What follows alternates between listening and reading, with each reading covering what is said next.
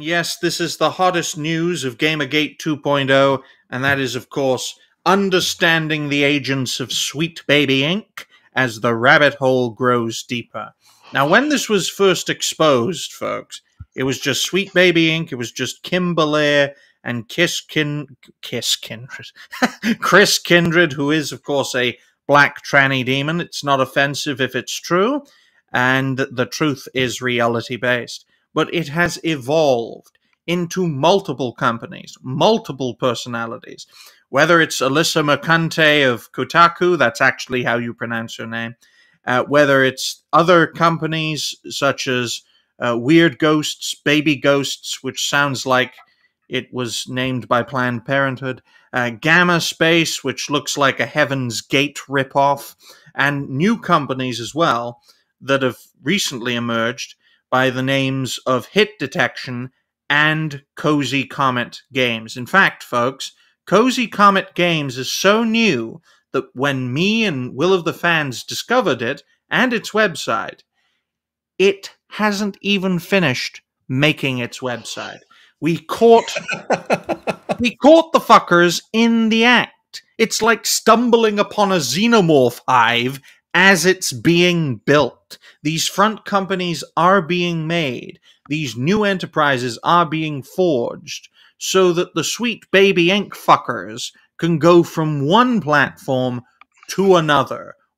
It just goes to show, folks, we can't target companies. They don't work. They just create new companies. You have to target the personalities from which these companies are formed, and that's why they're screaming, harassment campaign, far-right conspiracy theory. You know, they tar us all with a broad brush, and then they move on, abandon the controversial sites, and then create these new sites. So we have to learn from the mistakes of the original Gamergate, targeting companies instead of personalities. And we must also learn from the original Gamergate not to go after fine folks and fellow creators unless they are blood-sucking financial opportunists like the Daily Wire. So, third, do you know anything about this situation, or am I a crazy conspiracy theorist who should be hung from a lamppost? Yeah, well, I mean, I've seen Cozy Comet Games as well. It's one of the companies that received a grant from Baby Ghosts or whatever the hell they're Yep. called. Weird Yep. Baby Ghosts. They're Weird literally the same Ghost, company. Baby Ghost. Yeah, they're literally the same company. It received money from that. It all goes back to it's weird. Like it all goes back to Hololka, right? Aline Hololka, the Yeah. brother of Alec Hololka, who got Me Too'd by Zoe Quinn, and Yeah. then all of his business partners dropped him, and then he killed himself, and then Yep. his sister inherited his company, all his money, millions of dollars, and now she's distributing all this the inheritance, I guess you'd say, to all these like communist and leftist corporations and individuals. It's crazy.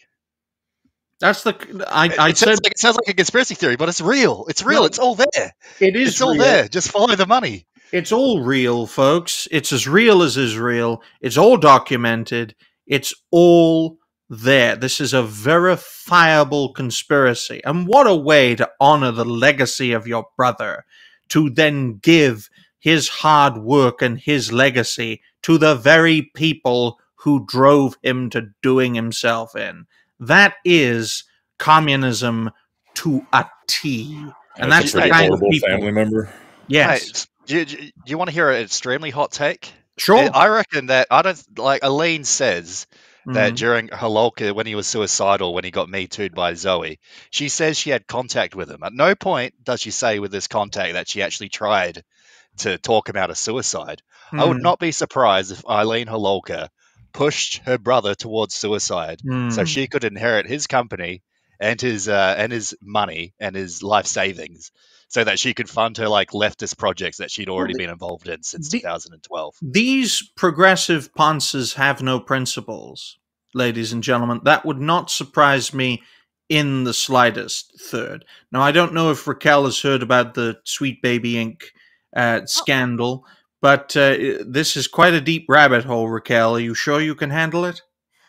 I heard a little bit of it, and I have to say, one of the employees from Baby Inc.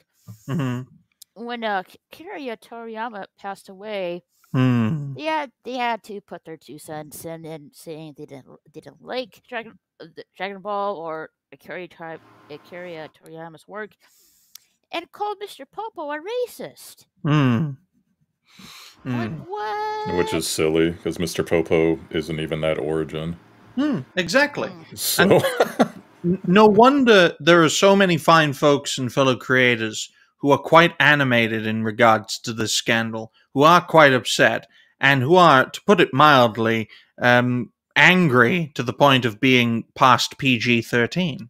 Well, yeah, like he had to be a major douchebag to just like hmm, do that on the day of his passing. yeah. Yeah, and I think it's a great example, though, Raquel, of the kind of people we're dealing with who have no morals, no principles, are willing to take blood money, with the example of Alec Holoka and Infinite Ammo Incorporate, which finances weird ghosts and baby ghosts. And of all the companies to finance, it's called Ghosts, which is another evil nod. Dante puts it very well. These people are evil. They're malevolent creatures. Their ideology possesses them, and then they mutilate themselves. They mutilate others, whether it's physically or mentally. We are really dealing with a demonic force. Whether you're one of the faithful or not, you cannot deny that the way these people spread around and infect everything is poisonous. That's why I call them poisonous pests, because they ruin all our franchises. And if you stand in their way, they will drive you to madness and self deletion, as the Holoka example explains. That's why you have folks like Third who really put the based in reality based, because Third, especially, recognizes that these fuckers have no morals and principles.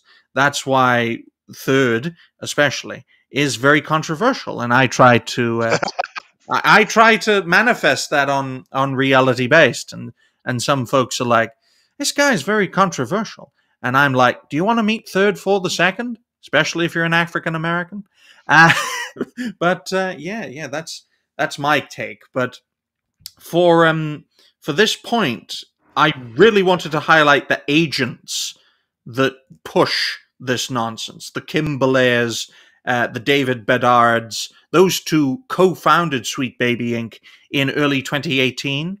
And in the space of 6 years, they've gone from nowhere to everywhere, infecting so many great franchises, whether it's Alan Wake or God of War or Assassin's Creed or many indie games, just bribing their way through, terrorizing their way through, and just destroying everything in their path, including Saints Row, which doesn't exist anymore. Violation is dead now rest in because peace. of that. Three games. I love the third game. Yeah. And I love Assassin's Creed games as So, well. so if you folks, if you're a Saints Row fan, blame Sweet Baby Inc. for ruining your franchise. We're never going to get a Saints Row game ever again now. Never. Because Embracer Group, who own all the companies related to Saints Row, they're not going to bring it back. They're never going to bring it back. And they're not going to sell it, because who's going to buy it and rebuild it? An indie title, which then gets infected? Yeah, I was gonna say, hint, hint. With that and Grand Theft Auto 5 being around 15 years, there's a gigantic opening for another company to do something similar right now. And hopefully Exactly. not be ESG related. Well, that's Exactly. assuming like if GTA 6 doesn't get delayed. Most likely it will, Raquel, because of the big budget and because of the fact that you've got folks like Sweet Baby Inc. and their ilk mainly, worming their way through it. You know, diversity, inclusivity, equity. Equity's the worst. Sneaky bastards. Using a Hold financial up. term.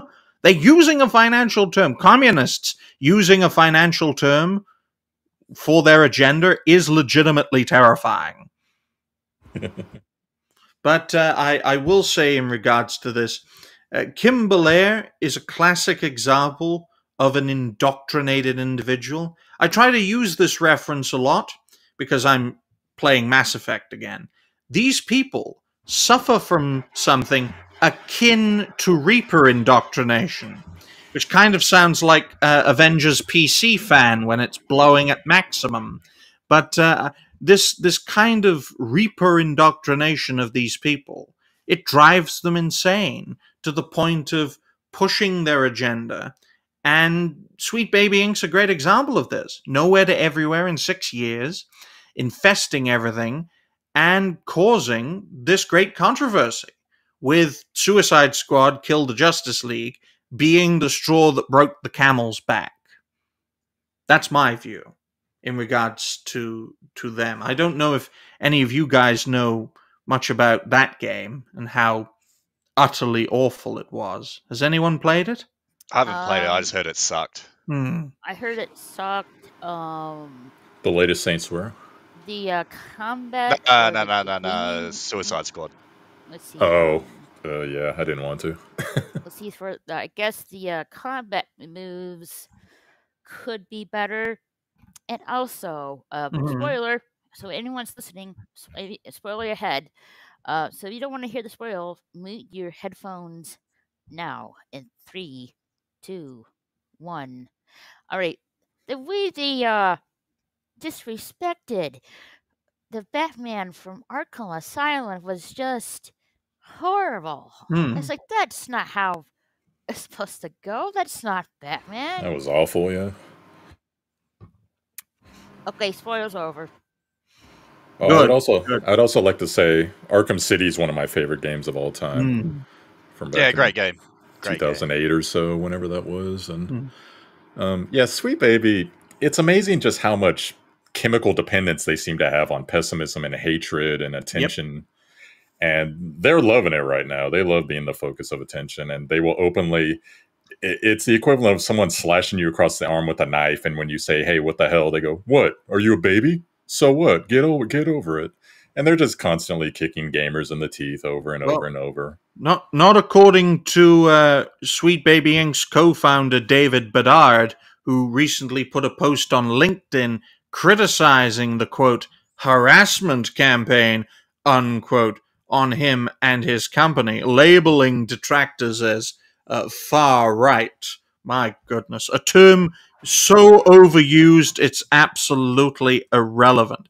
I mean, last time I checked, folks, fascists would not talk to brownies or even pseudo-brownies like our good friend Creativity's Avenger.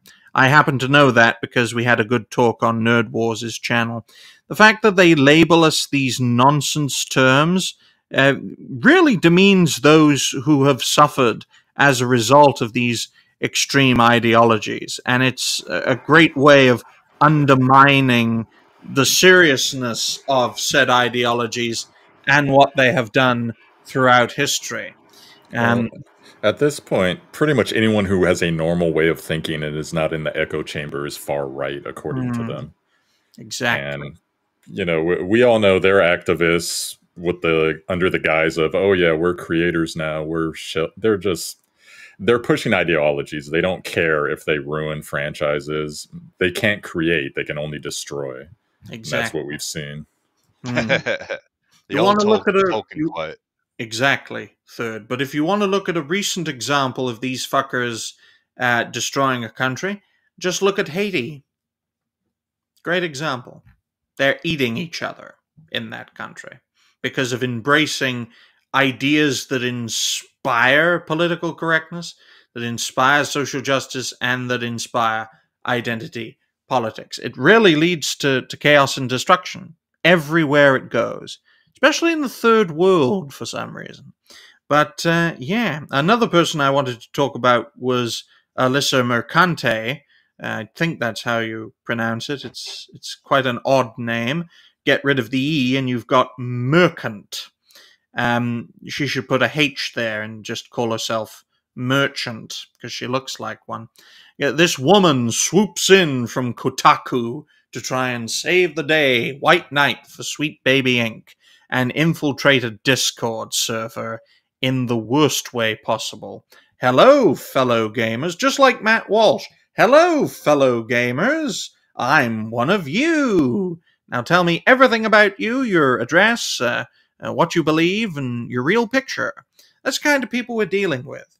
Establishment puppets, regime puppets who can't really thrive in the circles of content creation, even amongst folks like us. And none of us are prominent creators who have stood the test of time. But yeah, does anyone know about Alyssa Marcante? She looks a bit like a lesbian, if you ask me. Yeah, I've read the story. She basically, of course, was blaming everyone that joined the Steam group, which last I checked was around 250,000 people. And yeah, anyone that says hello, fellow, anything, instantly have your guard up. That's just weird. You know, no matter what you're doing, that's weird. But yeah, she apparently answered one of the critics after reading the article. You can't be racist to white people, which I just made a video on that because, I happen to be white and black, experience racism both ways, and guess what? It's exactly the same feeling. Surprise. That's why I called Avenger pseudo, because that's a nice way of saying partial. But yeah, try your best, my good man. I'm sure you'll go far as a rising star. But yeah, we see this more and more now, and it's very good to highlight the problem. The more creators there are out there highlighting the problem, the more a solution can be found. And that solution is usually exposing the problem, and not just highlighting it, but gathering like-minded people together. And the third step is to be the change you want to see, which usually means dogpiling these motherfuckers to oblivion before they dogpile us to oblivion. You know, good old 20th century way of thinking. Us versus them, or to put it in a, well, tougher way, kill or be killed. Oh my goodness. Hypno's in the chat. Superstar. Shouldn't you be playing, what's it called again? Final Fantasy VII Rebirth? Or is your system so strong you're playing the game while commenting because you have 52 hands? I have to avoid that game on purpose because I will lose half a month to that if I start it. Damn, you must have deep pockets, Avenger. We could use a sponsor on Reality Pay. No, I'm talking about my time, not the money. Just because I'm trying to be a content creator. If I'm playing that, I'm not going to be creating content. Well, I'll tell you all this, folks. Hypnotic recently passed 35,000 subscribers. Hey, congrats! And yeah, I always, nice. I always regret the day I passed him over as a rising star. Did you know, folks? Hypnotic. You think he sucked? You're like, oh, this guy's not going anywhere. Come on, this guy's not a rising star. Yep. Hypnotic. I gotta say, I really enjoy your intro animation. I think that's one of the best on YouTube. Nerd Wars made it. Of course he did. Nerd Wars is epic. I've been watching heaps of Nerd Wars lately because he's literally got the best coverage of Gamergate too. Oh, Badger. The guy's well onto it. He's awesome, yeah. He's it's great to see Angry Badger, who is Nerd Wars' co-host on their respective show, a great duo if ever there was one. Yeah, they're Salt and Pepper. Yep. And if you ever need a third wheel to mess everything up, you know where to find me. What about a third for the second wheel? Oh, get it? Third for the second. That's my YouTube name.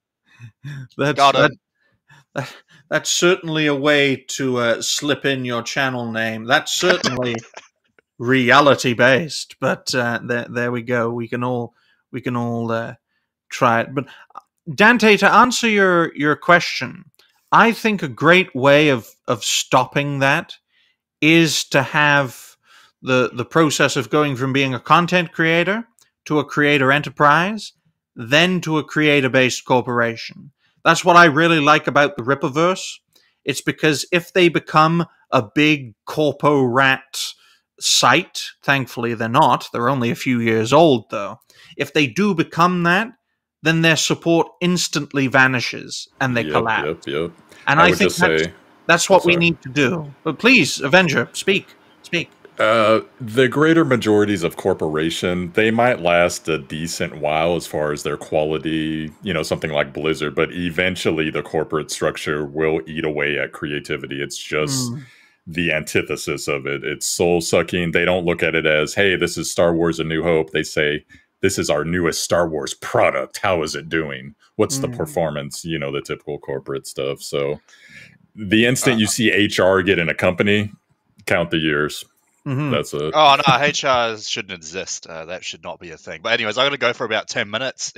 I'll be back shortly. Okay. I had something come up, but I'll be back in about 10 minutes. All right. Sorry. Well, hopefully we're still live in 10 minutes because the show's a 90-minute one. Don't worry, Third. We all know you have a secret girlfriend. But on that note, ladies and gentlemen...